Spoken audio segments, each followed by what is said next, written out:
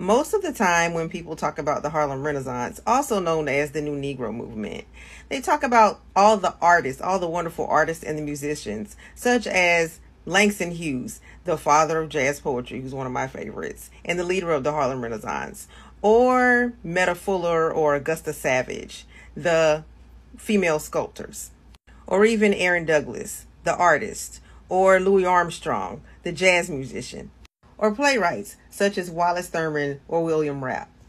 Only a small number of people will get into the real estate and the real property and the money that was floating around in Harlem through African American hands. Did you know that African Americans acquired $60 million worth of real property in Harlem within the span of 15 years? And I mean just Harlem. This was in the year 1925. And please realize that $60 million in 1925 equates to $1 billion today.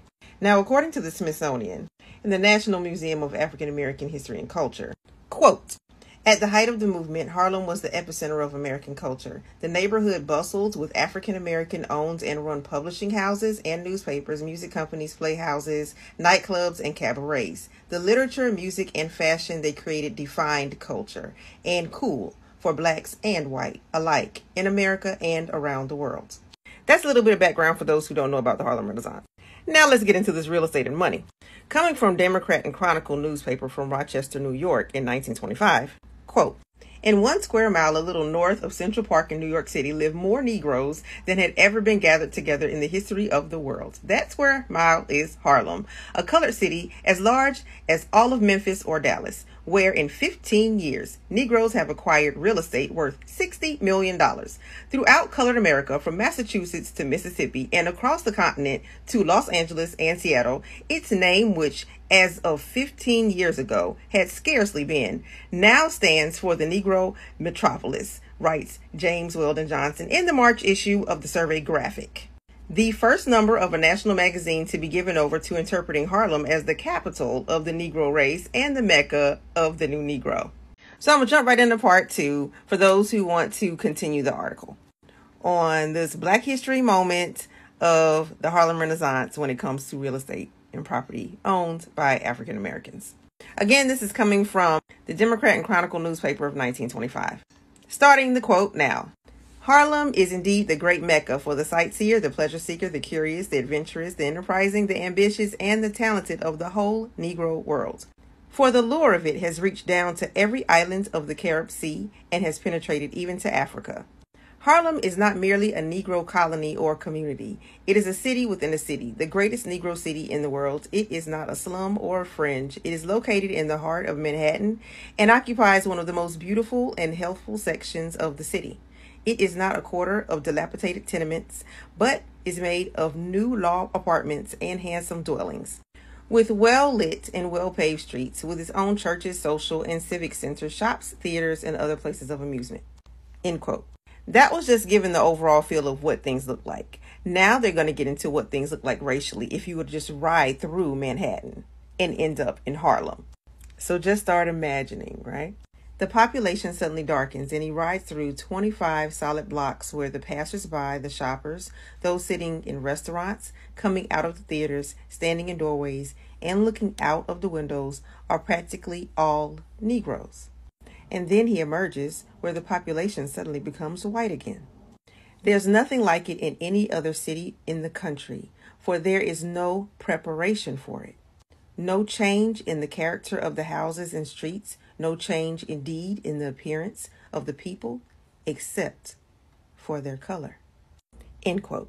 Now you can see how spectacular it was to them back in 1925 to see something like this happening in the United States of America, in New York, in Manhattan, in Harlem. Remember, this great migration took place. A lot of people from the South in different parts of the South with different things to add to Harlem in itself, with the music and the different vibes from different places in the South, came and it became a Mecca.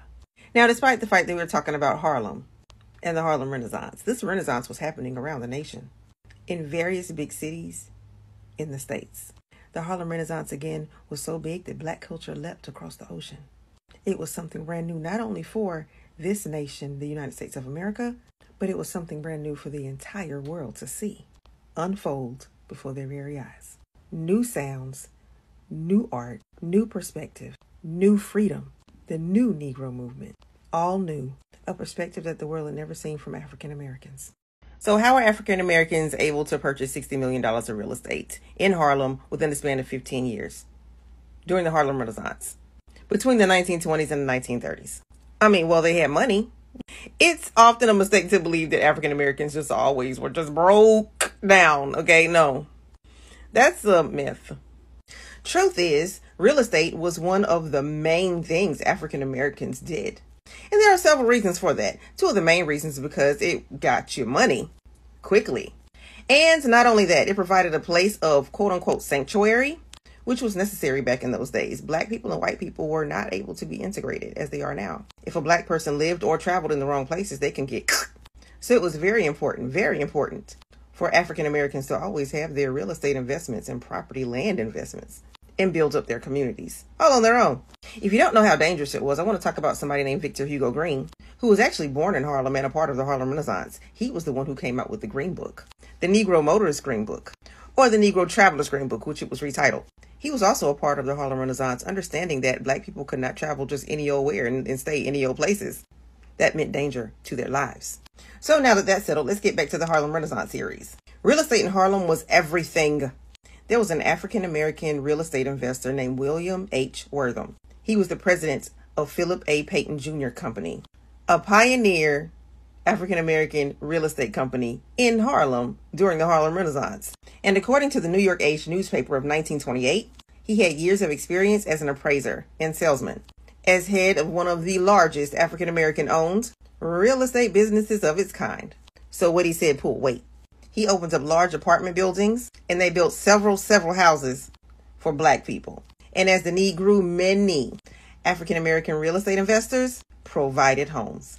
Now, during this time, there was a large influx, larger than it's ever been, of immigrants coming into, Afro-immigrants, I should say, being attracted to the Harlem Renaissance and Harlem. Because of the real estate that was owned by African-Americans at that time, they were able to move right in. It was a win-win. They're listed in the paper as Afro-Puerto Ricans, Afro-Cubans, more people from the West Indies, and they were able to make Harlem their permanent home because of all the real estate African-Americans bought up and were now selling and renting out. Literally before Afro-immigrants were able to move in groves to Harlem, even before 1920s, African-Americans from the South were already migrating to the North, buying up properties. According to the New York Age of 1920, quote, homes are bought and colored investors stop paying rent. Quote, there were 21 Negro real estate offices in Harlem doing business at varying proportions.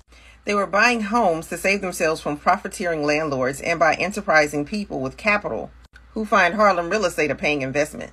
So this would be my part 4, I think, on Harlem. This will probably be the final, because there's so much to say about Harlem and I could go on and on. But right now I'm going to focus on the father of Harlem, who is credited with being the father of Harlem. And that is Philip A. Paton Jr. Now, if you watched my last video, I mentioned his real estate company, Philip A. Paton Jr. Company. So now I'm going to get into it really quickly. Now, he was born in Massachusetts in 1876, the son of a father who was a barber and a mother who was a hairdresser. He attended Livingstone College in North Carolina, but then he left and went back to Massachusetts to take up barbering. However, that wasn't what he wanted to do. Then he went to New York, and this is where he ended up working at a real estate company, a white-owned real estate company. And he hated what he saw. He saw discrimination against African Americans. This is exactly where he found his passion for life, and he wanted to fight against it. So what did he do? He launched Philip A. Paton Jr. Company. Now, according to the New York Age, it was founded in the year 1900. Some write-ups will say it was founded in 1904 or 1908, but I wouldn't found an ad back in 1902 that says he was already a broker and had his business up and running. So yes, the New York Age is right. He started his business in the year 1900. That next year, he got married to his wife, Mary P. Wortham Paton. And here's where all the fighting began. So white landlords were busy kicking out black tenants. Well, when Paton Jr. came around, he started buying up the buildings that were empty, moving in black tenants, And he also bought up some buildings that were owned by white landlords. And because they were busy kicking out African American tenants, he started kicking out white tenants as well. And when he kicked out the white tenants, he moved the black ones in. It was a whole thing. Now, the more black tenants moved in, the more white people was like, we're leaving. This freed up a lot of the buildings for Paton Jr. to continue to buy buildings and put African Americans in them. For those who don't know, white flight is when they feel too many African Americans or people of color are moving into their neighborhoods, and so they will just leave and go somewhere else. Well, Philip A. Paton Jr. took advantage of the white flight. And there were other real estate brokers too who were African American. But Paton was the big man in Harlem. Now his company soared through his honesty and fair dealings. Quote, his company became the most well-known African American real estate company in New York, the United States, the Caribbean, and in Europe. He was even out there buying properties in Berlin and Munich. Now listen, he passed away in 1917, but his company didn't.